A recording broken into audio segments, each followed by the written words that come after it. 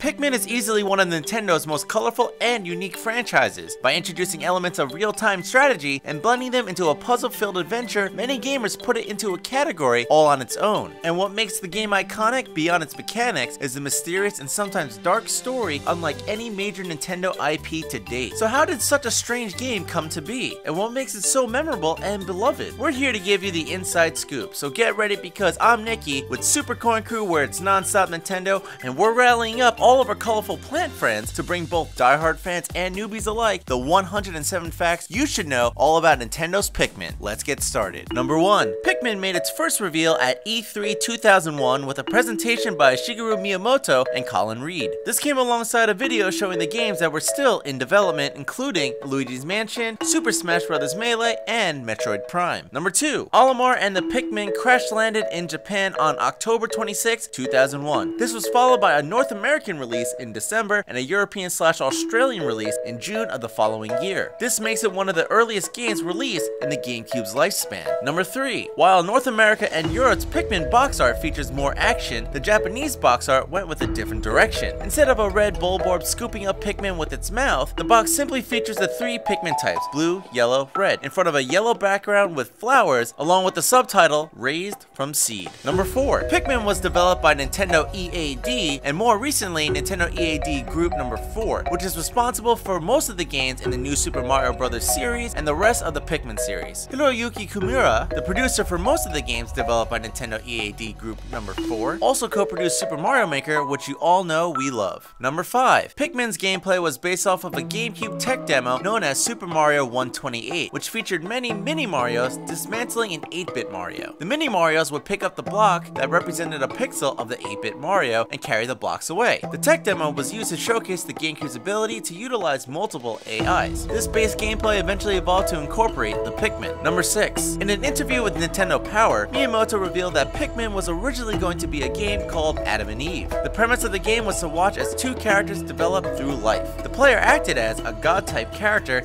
and based on the player's decisions, the 2 characters could make a nest and have children or continuously fight. Number 7. While the initial idea for Adam and Eve featured 2 characters, the number of characters soon increased in number. Development eventually shifted to something more akin to Pikmin when the goal of the game was questioned. The developers also desired to control a large group of characters using the newly developed C-Stick. Number 8. The size of Pikmin was chosen after several other aspects of the game were created. Miyamoto and the team envisioned a primitive world featuring lots of villages and fights against mammoths. Everything was pictured in a bigger scale. It was ultimately decided that the world would be based on something more familiar. Number 9. The concept for Pikmin came from a time when Shigeru Miyamoto took interest in gardening. One day he was relaxing on his patio and noticed ants marching by his feet, carrying leaves to their nest. For a moment he imagined what the scene would be like if the task was done by tiny people instead of ants. Number 10. The first iteration of Pikmin designs was colored black like ants and featured no facial features. Colin Reed, the lead programmer, said he didn't really like them at first, but once they added colors like red, yellow, and blue, his opinion changed. Number 11. At one point the team believed the Pikmin should be about 30 to 50 centimeters in size, or around the size of a house cat. They were plant-like creatures after all. Number 12. It wasn't until the dev team came up with the idea to pick up and toss the Pikmin that they had a final direction to steer the game. Number 13. During development, there were plans to make Pikmin all different body types and sizes, like fat, tall, small, etc., but this didn't make it into the final cut. While the original Pikmin only varied in color, the future games in the series ended up featuring Pikmin of different sizes. Those sizes were limited to specific types of Pikmin: the purple, white, flying, and rock Pikmin. Number 14. Olimar, the character controlled by the player, wasn't added until later in development. In the beginning, Miyamoto even believed that the idea of a player character wouldn't be interesting, since in the original development they used Pikmin as a weapon. Later iterations made the Pikmin more companion-like, with their use leaning towards tools rather than weapons. Number 15. There were originally plans to make a system to allow players to manage Pikmin in a more in-depth level, like picking favorites and rotating out tired Pikmin. However, they felt like these features made the gameplay too complex, so the team decided to tone down the features and make it a little more simple. Number 16. Each Pikmin has an individual AI. In large groups, you can see that some Pikmin will choose not to work and stand idle, not doing anything. Pikmin also react differently in certain situations and look around in different directions. This was done so that the player felt that the Pikmin had some sort of free will. The development team also had the ability to make the Pikmin act more freely, but they chose against it as they thought it would frustrate the player more than help them. Number 17. It was more important to Miyamoto that the Pikmin life cycles were prominent in the game. It was his intention to show children that in nature, even though characters die, they are reborn and a new beginning follows. Number 18. The scenery found in Pikmin also took inspiration from the mountains and gardens around Miyamoto's house. Number 19. Miyamoto once stated that the world of Pikmin takes place in a world 250 million years in the future, after the extinction of the human race. Wait, the scenery was inspired from Miyamoto's house, but the game takes place in the future? Miyamoto is a time traveler, confirmed. Number 20. Pikmin's graphics were highly developed for the time, as the self-sustaining ecosystem is constantly in motion around you, making the world feel truly alive. Number 21.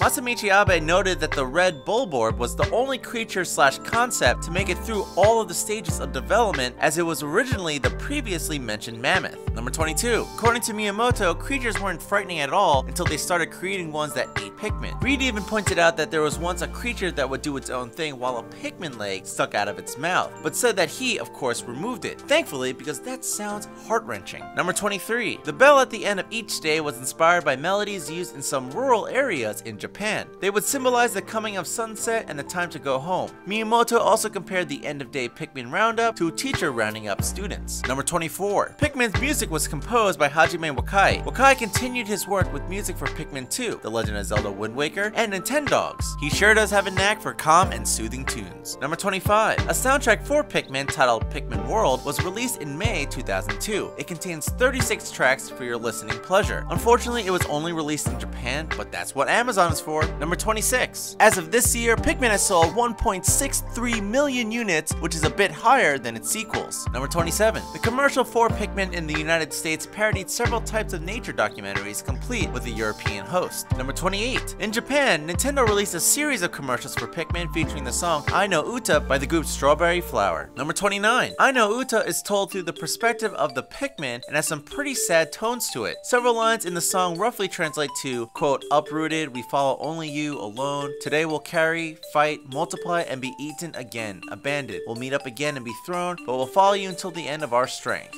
Wow, that is kind of sad. Number 30. The song garnered a lot of attention and became one of the most recognizable and popular songs in Japan at the time. I No Uta's single CD did remarkably well, selling over 630,000 copies, which is just over the sales of Pikmin, the game it was advertising. It was considered a media phenomena, selling equally across multiple age groups and music tastes. Number 31. As an ode to the success of I No Uta, if the player gathers 20 of each Pikmin color in Pikmin 2, they will bunch up and start humming the famous song. Number 32.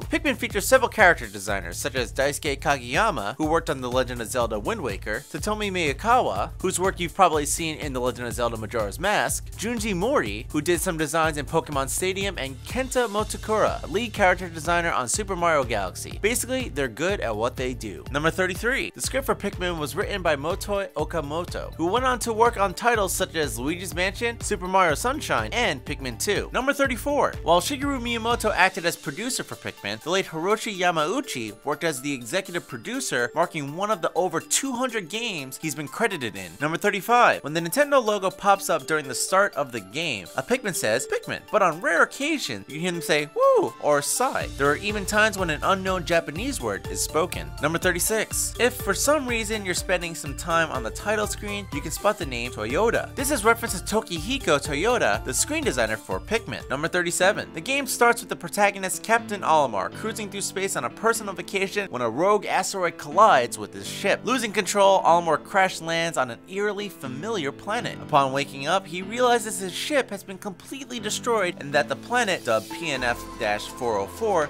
in Pikmin 3, has an atmosphere filled with poisonous oxygen that his life support can only filter for 30 days. Knowing this, Olimar sets off to recover any ship parts he can find. Number 38. A day in the world of Pikmin lasts about 13 real-world minutes, so don't waste your time lollygagging and start grabbing those ship parts. Number 39. Olimar's Japanese name is pronounced and spelled as Orima, an anagram of Mario. Number 40. Olimar became a playable fighter in Super Smash Bros. Brawl using his Pikmin during battle. Number 41. Olimar's home planet is named Hakatate. The name actually comes from the address of Nintendo's Japanese headquarters, 11-1 Hokatate Cho, Kambitoba, Minimiku, Kyoto, Japan, which were relocated to in the year 2000. Number 42. Before Olimar set off on his voyage, his wife made him a famous Hakatate Postapocalyptic soup made with, quote, 3 large onions and hundreds of miniature red, yellow, and blue carrots. Why does that sound familiar? Number 43. Oh right, Olimar named Pikmin after the colorful pick carrots of his home world. Number 44. The name of Olimar's ship is the SS Dolphin, which happens to be a reference to the GameCube's development codename Dolphin. Number 45. Olimar stands at an impressive 1.9 centimeters tall and 3.81 centimeters if you count his suit and antenna. That's roughly the height of a GameCube memory card. Number 46. Pikmin are around Olimar's height, standing at an enormous 2.54 centimeters from leaf to feet. You know, if it weren't for that antenna, the Pikmin would actually be taller than little Olimar. Number 47. Red Pikmin have noses, yellow Pikmin have ears, and blue Pikmin have mouths. According to Olimar, the blue Pikmin also have gills on their cheeks, but they aren't clearly visible to the player on their in-game model. Number 48. Pikmin nests are referred to as, quote, onions by Olimar because they resemble Pogotation onions. When Olimar stumbles across an actual onion in Pikmin 2, he labels it as an onion replica to avoid confusion. Number 49. There is no limit to the amount of Pikmin you can store in the onions. They're basically a TARDIS minus the time traveling. Number 50. Blue Pikmin can actually act as lifeguards. While red and yellow Pikmin flail around in the water, blue Pikmin are immune to drowning. If there are Pikmin drowning, blue Pikmin can go in the water and throw the drowning Pikmin back to land. Number 51. If yellow Pikmin are carrying bomb rocks when it's time to return to the onion, the bomb rocks are left right under the pillar of light. What, you thought they'd actually bring a bomb rock into the onion? Number 52. Yellow Pikmin capabilities vary more than any other Pikmin in the series. Their powers change from carrying bomb rocks to surviving electricity, then digging the fastest. Number 53. The natural progression of Pikmin are as follows: leaf, bud, and lastly, flower. There are several ways Pikmin can progress through their stages, like drinking nectar, which will immediately bring them to flower. Number 54. Leaving Pikmin in the ground without plucking them will level them up to a flower in time. It's said that they extract nutrients from the soil just like real plants. Number 55. While leaving Pikmin in the ground can be a good thing, be cautious. Leaving them in the ground for too long will cause them to revert back to the leaf stage. Again, just like any flowering plant in real life. Number 56. There's a random chance that Pikmin will decrease in level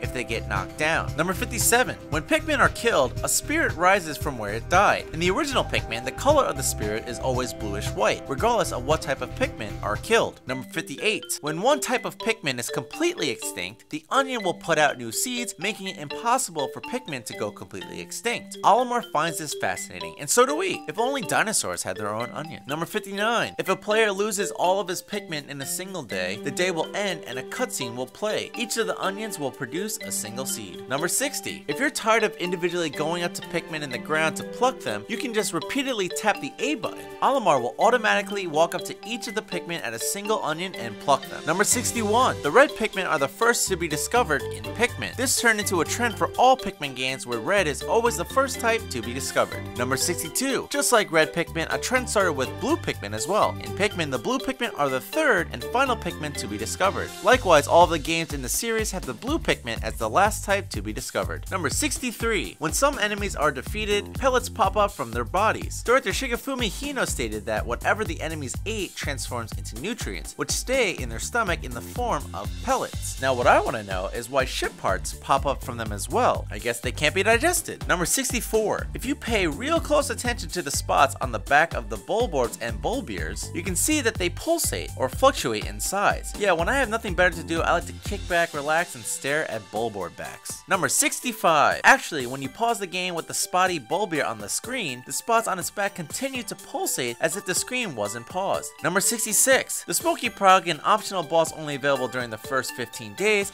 is the only poisonous enemy found in Pikmin. Since the white Pikmin don't exist in the original game, there are no Pikmin resistant to the Smoky Prog's gas, which kills Pikmin instantly. Number 67. If you manage to defeat the Smoky Prog, chances are you lost a crazy amount of Pikmin in the process. Luckily, returning the Smoky Prog's remains to an onion rewards a whopping 100 Pikmin. Number 68. The enemy reel at the end of Pikmin states that the Smoky Prog is thought to be a Mamuta that didn't develop properly through its larva stage. Interestingly enough, the Smoky Prog is very hostile while the Mamuta is generally docile. Two complete opposites. Number 69. The impact site is one of the two areas that has an an optional boss, the other being the Distant Spring. In the impact site, you'll encounter the Mamuta and the Gulix, while the Distant Spring gives you a chance to encounter the aforementioned Smoky Prog. Number 70. Been to the impact site but haven't seen either of the optional bosses? Well, the Gulix only appears on odd numbered days, while even numbered days are reserved for the Mamuta, starting on day 8. Number 71. The Mamuta has markings on its wrists that are identical to the patterns that appear on onions. Number 72. The burrowing snagret appeared in Pikmin beta footage but had a slightly different all-white design. Number 73. The positron generator is a very powerful electric generator and is considered a mandatory part for the SS Dolphin, but Olimar uses it to heat up instant noodles. A super essential ship part indeed. Number 74. The water dumple has a pair of whiskers in Pikmin, but they were removed in the sequels. Number 75. The scientific name for the water dumple is Ichthyosa felinus, which loosely translates to catfish. Sure, that thing is a catfish, okay. Number 76. The puff stool is known to spray its spores to turn Pikmin into mushroom Pikmin. These mushroom Pikmin, which lose their facial features and turn dark purple in color, aren't considered an entirely different type of Pikmin, but rather a different form that retains any attributes it had before its transformation. Number 77. Though mushroom Pikmin are unique variants to your standard companions, it isn't a great idea to seek them out. Once the puff stool spores enter the bodies of your friendly little helpers, they turn hostile towards Olimar, and it only takes them approximately 200 hits to take him down. Number 78. Olimar named the Bulborb and Bulbear after their resemblance to his dog, Bulby. Grubdog family name was also inspired by the pup. Number 79. You might be thinking that Bulbarbs look nothing like dogs, but they actually do. Similar to Earth dogs? Not really. Similar to Hokation dogs? Definitely. We get our first look at Bulby the Hokation dog in one of Olimar's voyage logs, and the resemblance is uncanny. Number 80. Olimar has a wife, a daughter, and a son, all of whom have no understanding of how money works. Number 81. When you collect the positron generator, Olimar notes that you can get shocked upon approaching the generator, but Olimar and the Pikmin seem completely fine and unharmed. Number 82. According to Olimar, the Eternal Fuel Dynamo is capable of giving an unlimited supply of energy, so he doesn't have to worry about saving electricity. This makes the positron generator a redundant piece of equipment, well, unless you make a lot of instant noodles. Number 83. There are 2 ship parts that were given to Olimar by his children, Libra by his daughter, and Sagittarius by his son. During Olimar's monologue for Libra, he says that it's named after my daughter's astrological sign. This implies that even on Huckatate, they believe in astrology.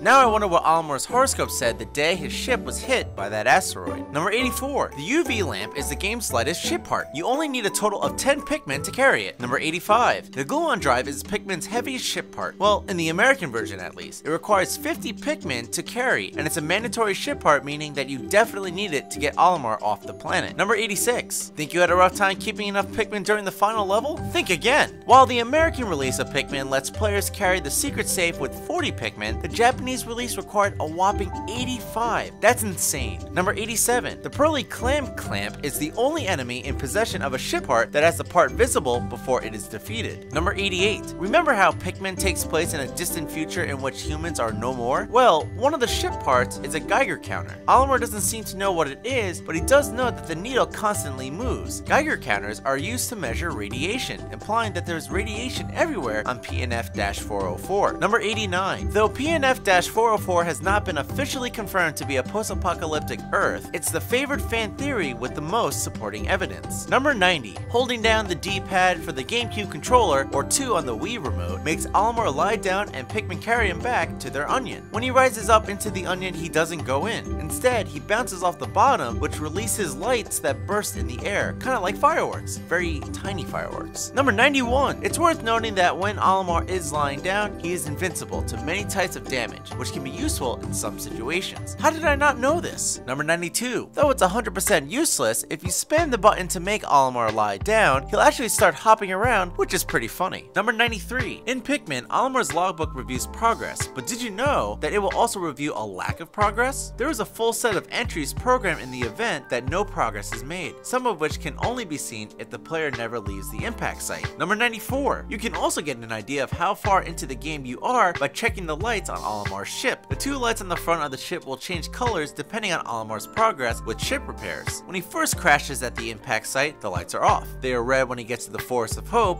yellow the Forest Navel, green for the Distant Spring, blue for the final trial, and finally purple when you return the secret safe. Number 95. Failing to collect at least 25 parts leaves Olimar with a sad fate. After taking off, the SS Dolphin fails to reach space space, leaving Olimar on the planet without a functioning life support system. Interestingly enough, when the Pikmin take Olimar to their onion, Olimar doesn't bounce off the bottom of the onion, or even get absorbed, but instead is spit out by the onion, turning him into a potential Pikmin. Oliman or Pikmar. Number 96. You don't need to collect all the parts for Olimar to make it back into space. Collecting 25 to 29 parts will give you the good ending, which has Olimar take off and head for home, leaving the Pikmin behind on their world. Number 97. If you collect all 30 ship parts, you're rewarded with the perfect ending. In this ending, Olimar's ship is tailed by several onions as it's leaving the planet, with onion colors we haven't seen anywhere in the game. Look closely and you can spot orange, pink, gray, brown, green, and cyan onions. Number 98. It's actually possible to complete Pikmin in just 6 in-game days. Fans consider this the 6-day challenge, or 6-day run, and requires charging through all of the stages, defeating the final boss, and gathering all 30 ship parts. If that sounds crazy, how about adding in the fact that it has been completed in under an hour? Number 99. Pikmin became part of Nintendo's Player Choice line in 2003. Number 100. Pikmin inspired an entire franchise with 2 sequels, Pikmin 2 releasing in 2004, and Pikmin 3 releasing in 2013. Also, an appearance in Nintendo Land, Nintendo e-reader games, as well as a few Pikmin short movies. Number 101. Pikmin was re-released on the Wii under Nintendo's new Play Control line. This re-release gives players a new control scheme using the Wii remote to move the cursor. This, in turn, allows the player to throw Pikmin distances you couldn't reach with the GameCube controller. Number 102. In an interview with GameSpot, Shigefumi Hino stated that the devs felt the Wii's motion controls were the ideal setup for Pikmin. Simplicity was always their goal with Pikmin's controls, so the Wii remote made for a much more natural experience. Number 103. This updated version of Pikmin came with several changes, including more resilient Pikmin that can stay alive a bit longer when drowning or on fire. Number 104. A quality of life change made to new Play Control Pikmin was an added save feature that allowed players to replay days that have already passed. Number 105. The SS Dolphin and an onion make an appearance in the 2010 version of Nintendo Monopoly. Number 106. In Mario Golf Toadstool Tour, you might notice something a little different with the flowers near Peach's castle. Look closely and you'll find Pikmin hiding in the flower patches. Number 107. If you have Pikmin save data on your memory card, you can unlock the Captain Olimar trophy in Super Smash Bros. Melee. This is the only known way of unlocking that trophy. Boom! There you have it, 107 facts you should know all about Pikmin. You're now brimming with enough Pikmin knowledge to set out on your own otherworldly adventures, but before you go, make sure to like this video, subscribe to our channel, and let us know what we should cover next in our 107 fact videos. Be sure to join the coin for non-stop Nintendo, and thanks for watching.